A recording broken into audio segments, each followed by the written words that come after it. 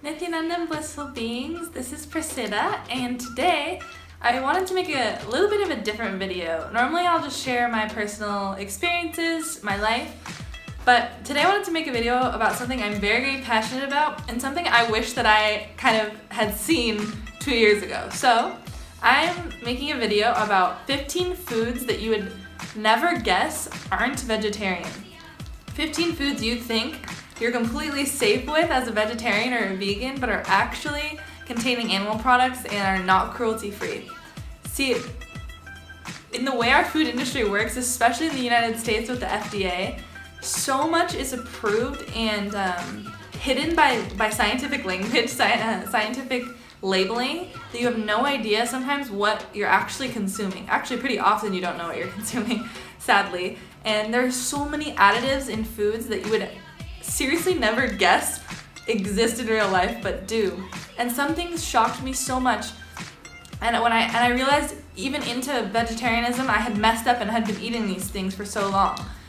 And the reason, just a little bit of a context before I start, why vegetarianism is so vital to the world we're living in today is because an estimated minimum 51% of greenhouse gas emissions are from factory farming, are from animal agriculture, meaning the diet you have is the #1 way you can help save the planet, is by removing animal products out of your diet, okay? This is according to the FAO, by the way, the Food and Agriculture Organization, in case you were wondering. So very credible source.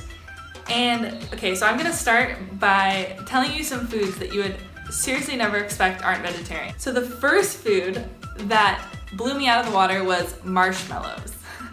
Such a small thing, but are not vegetarian. Why? Because of gelatin. Gelatin is made of ground up bones and animal ligaments. Yes, you heard it right. And this is in so many products, which a few else are on my list, which I'm gonna get into. But gelatin is used as like, you know, like it changes the consistency, right? It pulls things together. And it's used as for the squishy texture. And gelatin is in marshmallows almost always, unless you buy vegan marshmallows. So be warned, s'mores are not your friend anymore as a vegetarian, okay? Number 2, vegetable soups, or soups in general. This is something is kind of like under the radar, you just don't think about, but it does make sense, right? Is majority of soups you find eating out or in restaurants, anything, are made with beef or chicken based broth. So even if you think you're safe, even on the menu it will say vegetable soup, spinach soup, broccoli soup, all these things, and they're still not vegetarian. It's so sad, it's so scary, and you think you're safe because it's all vegetable based, but it's not. The broth is actually often beef based. So keep a lookout for that especially when you're eating out. Number 3 is refried beans. So beans are a huge staple of vegetarian vegan diet because they're a main source of protein for veg eaters. But often, especially this is a huge problem I had in Southern California, eating at Mexican restaurants. The refried beans you'll often find eating out, the reason they're so delicious is because they use lard. Animal fat is used to flavor them. So be very careful. Even when you're eating beans and think you're safe, black beans are always the safest call, so try to just stick with black beans, plus they're way better for you anyway. Number 4 is one that kind of blew my mind actually. Cheese. Cheese is not vegetarian always. I'm not meaning vegan, I'm meaning vegetarian. Because there's a product called rennet within some cheeses. One example of this is Parmesan cheese. Know now, any Parmesan has rennet in it, meaning no Parmesan is safe for you as a vegetarian. So Parmesan cheese, you gotta cut out of your life, I'm sorry to break the news to you. And some other cheeses. Rennet is made from the stomach lining of calves. Yes, not just cows, calves, which is even sadder, especially as an animal lover and vegetarians that we all are. Baby cows, the stomach lining, disgusting, and they use it to process cheeses. Yeah, not good, especially when you get cheeses from overseas. From Britain especially, they often use animal-based rennet. Number 5, red candies and foods. Why is this? Because red dye, also known as red 4, labeled on ingredients, E120 or carmine, is actually the coloring they get to dye things like gummy bears, M&Ms, other candies, things like this, right? That bright red, fake red color you see that's often in produced foods is actually from the shell of beetles. They actually extract this dye from beetles, so beetles are killed naturally by the making of this dye. So also be warned about this, bright red colored, fake red colored foods, also not your friend. Number 6.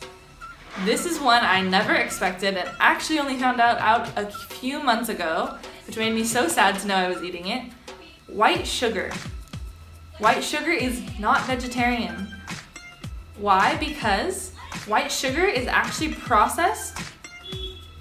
Basically, it's refined through a process using animal bone.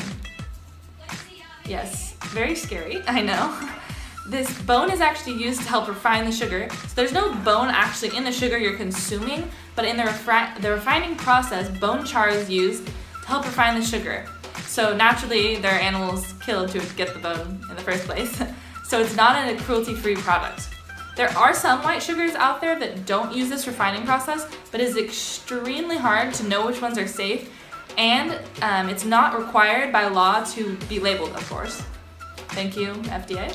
So it's pretty impossible to know. So the safest things you can do are find even things like cane sugar, natural organic brown sugar, are more safer bets for you. Number 7, gummy candies. So sad, but gummy bears are no longer your friends either. Any gummy type products, that consistency, as I mentioned in number 1, is from gelatin. Gelatin is not vegetarian, so all the candies that have this consistency, that squishy gelatin, jelly-like substance, not safe for you to eat.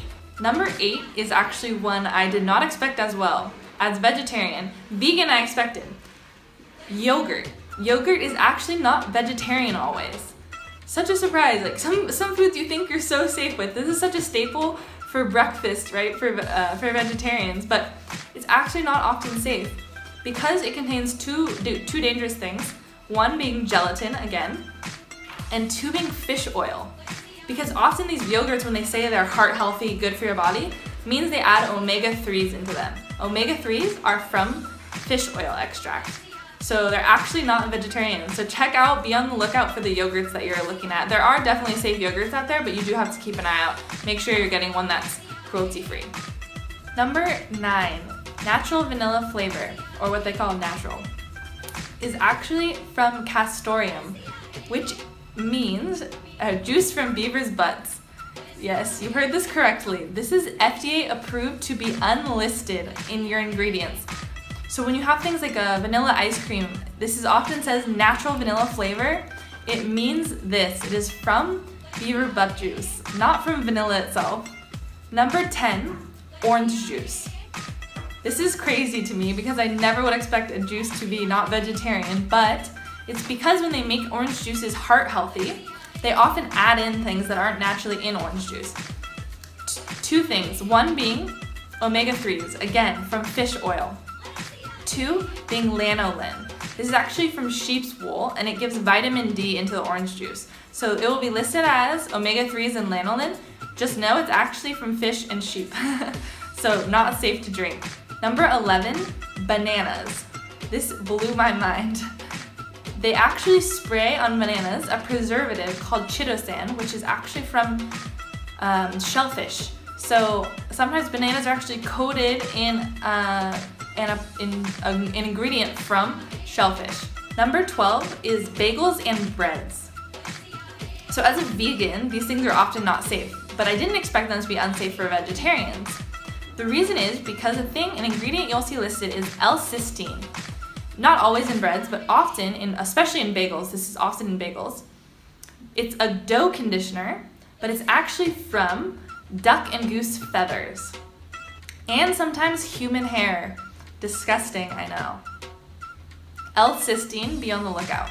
Number 13 is hard-coated candies. So, sorry, more sweets you have to stay away from, but these have shellac in them, which is from bug juice. So actually, they have this bug extract as well, similar to the red dye, and it's hard-coated candies. Surprisingly, M&Ms are safe. Number 14 is beer and wine. So actually, some alcohol is not vegetarian because they often clarify beers and wines with a thing called isinglass. It'll be listed as isinglass, and it's actually a gelatin extracted from fish bladders. So random, I know. But many beers from Europe, for example Guinness, use this clarification process, so their products are actually not vegetarian. Last but not least, number 15 is Worcestershire sauce and condiments in general. Always be on the lookout for condiments because they have so many things thrown in there that you don't really know what they are. Worcestershire sauce has anchovies in it, which give it its taste, so it's actually completely non-veg. So be on the lookout.